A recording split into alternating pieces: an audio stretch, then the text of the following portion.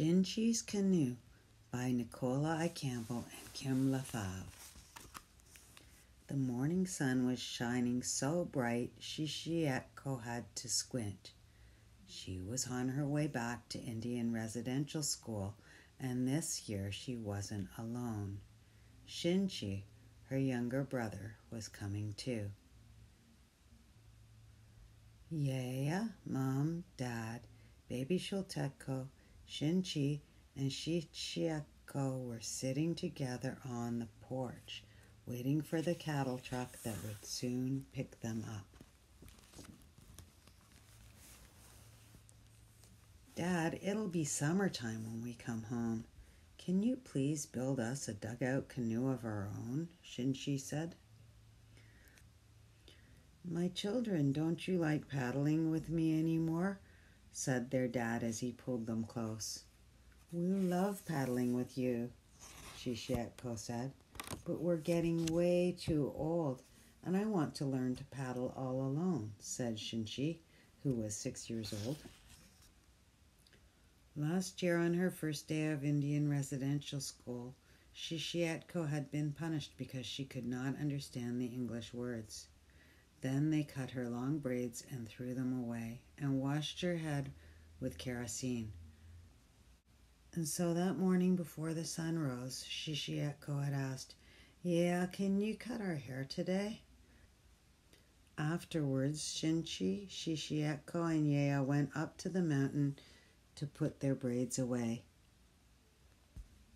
When the cattle truck arrived, their dad tucked a tiny canoe into Shichieko's hand.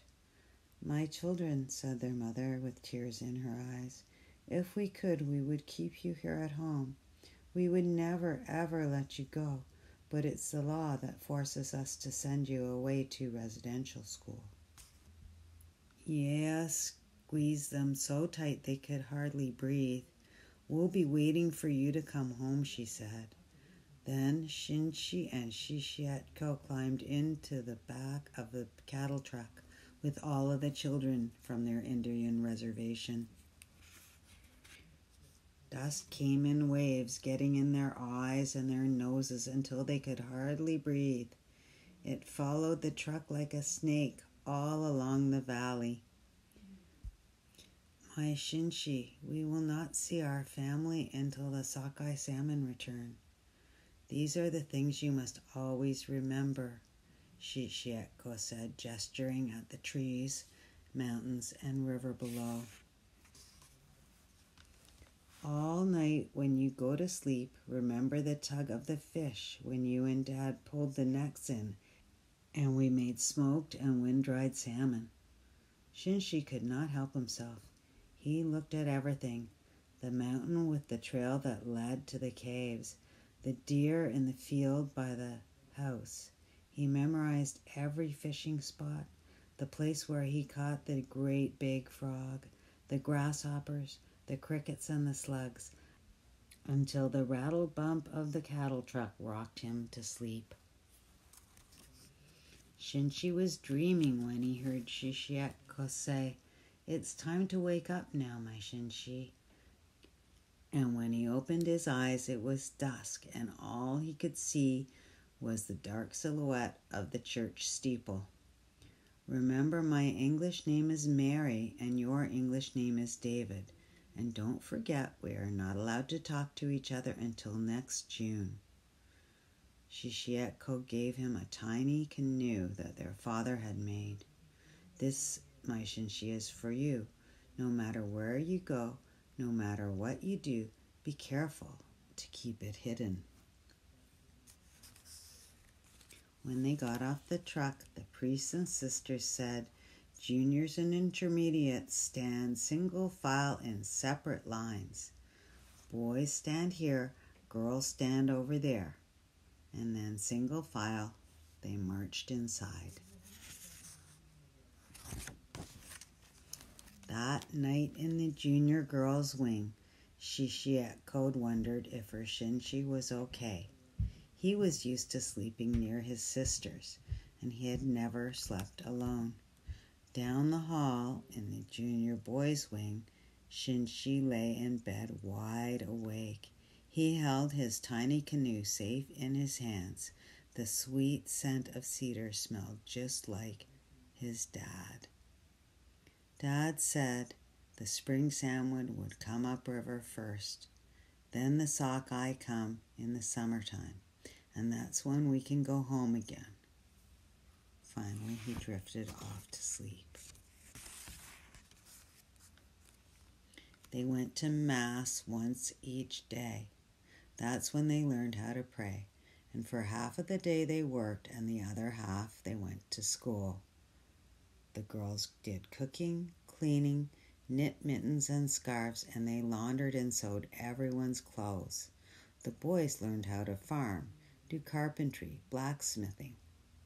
And 3 times a day, all the children went outside to play in wind, rain, hail, or snow. In the dinner hall, the boys and girls sat on opposite sides of the room, brothers and sisters not allowed to talk to one another. They made up sign language to say hi or I miss you. For breakfast, the children ate porridge and burnt toast. Through the doors, they could see their teachers carrying steaming plates of bacon, eggs, and potatoes from the farm. For lunch, they ate thin soup, and dinner was hard buns with stew. For dinner, the teachers had meat, vegetables, and corn. The children were never given enough food. When autumn was over and winter arrived, the days were short and the weather cold. Shin-Chi was lonely and he was hungry. He missed his mom, his dad, his yeah. He missed Shishietko and baby Shultetko. He snuck out the back door and ran to the river nearby his school. He stood there with his tiny dugout canoe. Shin-Chi could not help himself. He looked at everything, listened to each crystal snowflake that danced down from the sky and fell onto his face. He breathed the cool breath of winter until the land was covered in a blanket of fresh snow. Finally, when eagle song echoed through the valley, traveling just beyond reach, he sang his father's prayer song, and his voice echoed from mountain peak to mountain peak. Shin-Chi placed his canoe in the river, knowing that the current would carry it safely home.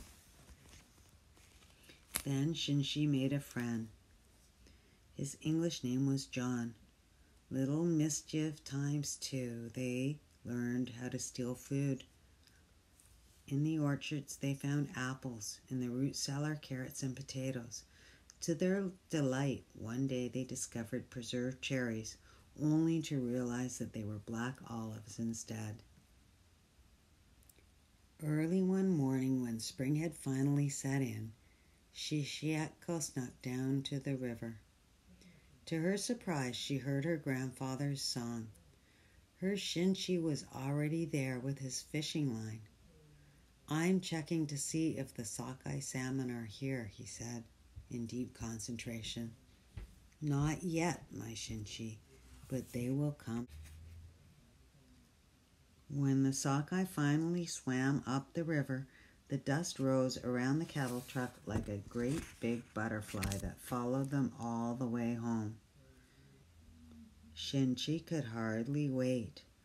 Shishietko, he asked over and over again, how much longer till we get home? Little mischief, you will get there soon, Shishietko said with sparkles in her eyes. When the cattle truck arrived at last, their mother and Yaya ran to greet them. Oh, my grandchildren, we missed you, Yaya said, squeezing them tight. Your dad is in the woodshed, said their mother as she hugged them too. This time she had tears of happiness in her eyes. Shishietko and Shin-Chi ran as fast as they could all the way to the woodshed. There they found their dad carving them their very